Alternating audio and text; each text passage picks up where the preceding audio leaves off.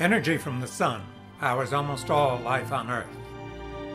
The source of the sun's energy is nuclear fusion, the fusing of hydrogen into helium.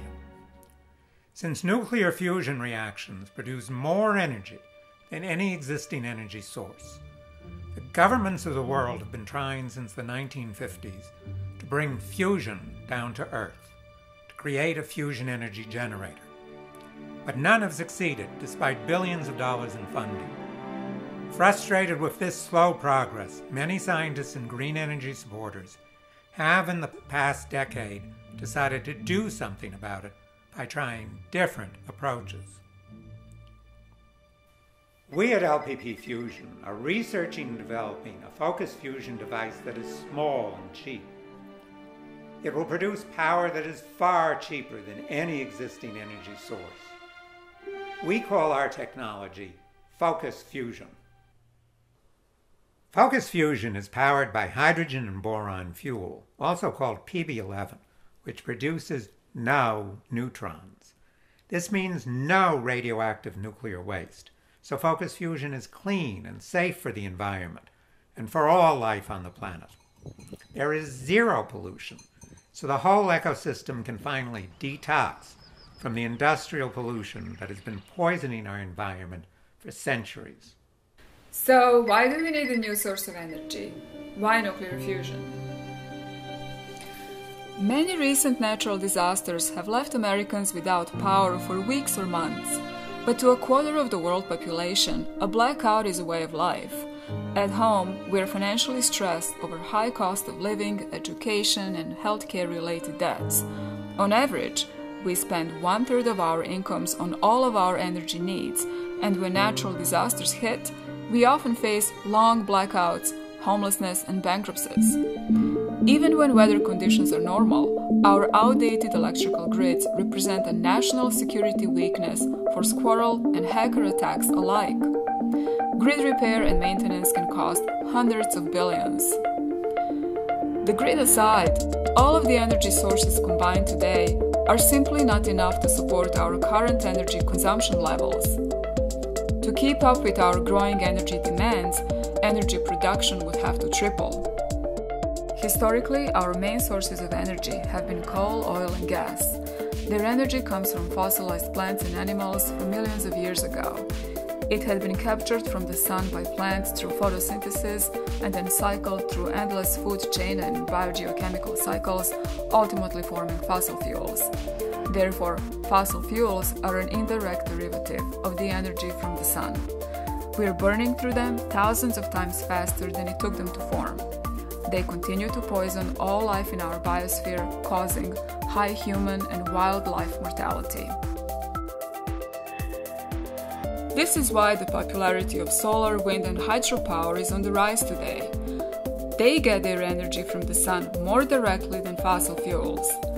But they are even more expensive than fossil fuels that have drained the economy of trillions of dollars. In addition, they are too reliant on unpredictable weather. Their energy is often wasted unless batteries are attached to store it. So, what are some benefits of focused fusion? Let's look at them one by one. First, PB11 stands for Hydrogen-Boron, where P is a hydrogen proton. Both hydrogen and boron are found everywhere. Hydrogen comes from water, and there is enough boron in sea salt and soil to last for billions of years. It is easily accessible, no searching, no expensive drilling, and no poisonous fracking. Hydrogen-Boron, or PB11, is a continuous source of energy. It does not depend on weather like solar and wind power. Second, PB11 has highest energy density, more energy programmed than any other energy source. 5 kilograms of this fuel can supply 5 megawatts of power for a whole year. It has 200 times the energy density of uranium and 1,000,000 times the energy density of oil. This will eliminate oil spills and the need for costly and environmentally dangerous fuel distribution networks such as oil pipelines and tankers. Third, focused fusion is safer and cleaner than any existing energy technology because it will create no pollution. Hydrogen-boron reacts to produce harmless and useful helium gas. dangerous production and storing of radioactive waste is completely eliminated. The amount of fuel reacting at any instant is tiny, so there is no possibility of meltdowns as in nuclear fission. Fourth, a focused fusion generator will convert power directly to electricity from X-rays and ion and electron beams without going through expensive 100-year-old steam and water turbine technology. In addition, because PB11 is continuous energy supply source, no batteries are needed like with solar or wind energy sources. Fifth, because of direct conversion to electricity and because the fuel produces no destructive neutrons, a focused fusion generator can be far smaller and cheaper than hydro, oil, coal, and gas facilities. It is small enough to fit in a garage. Solar and wind generators that supply the same power are far larger and therefore more expensive. Sixth, focused fusion power will be decentralized, with small independent generators making long-distance power grids obsolete. This will eliminate massive blackouts completely. Simultaneous catastrophic collapses of centralized electricity, gasoline and oil networks as happened in New York after Sandy and in Puerto Rico after Hurricane Maria could never happen again.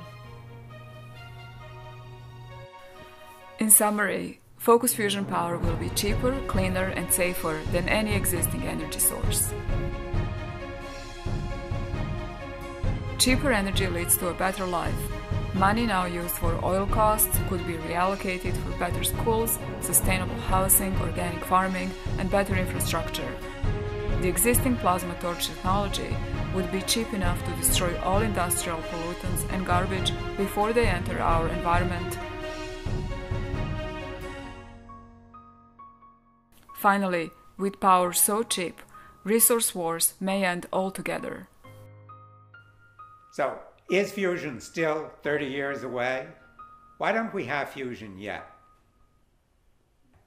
The key reason is that government projects have focused for 40 years on a single extremely expensive approach, the tokamak. That was an unwise and very premature decision when no one knew what was the best route to fusion. People ask us, how can a small firm like ours succeed when the big government projects have failed so far? The answer is that we use the natural instabilities of plasmas to our advantage instead of fighting them like most other researchers. LPPFusion has achieved rapid advances in fusion yield over the last few years with only $6 million in funding compared with billions in government-funded research projects over the last 60 years. There are 3 steps to make fusion a reality, and we've already achieved 2 of them. We've achieved the highest confined ion energy of any fusion device in the world, equivalent to temperatures 200 times hotter than the center of the sun. And we are number 2 in the race to produce more energy out of our device than goes into it. We've published our results in peer-reviewed journals, and we are way ahead of many projects with billions behind them, way ahead of any other privately financed fusion project. A former director of the U.S. Fusion Energy Program, Dr. Robert Hirsch, chaired a committee of researchers who confirmed that our project deserved a much higher level of investment based on their considerable progress to date.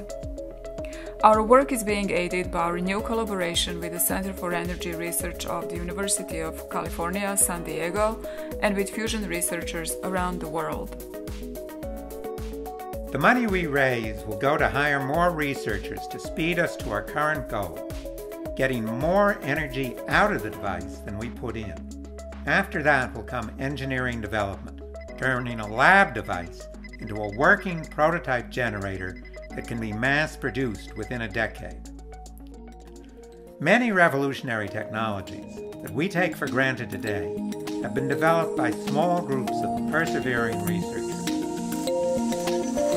To get clean fusion energy, someone needs to fund the research. That someone is you. The governments of the world are too busy funding their military might. The clean energy revolution has started. It's up to us to complete a shift toward a truly sustainable way of life.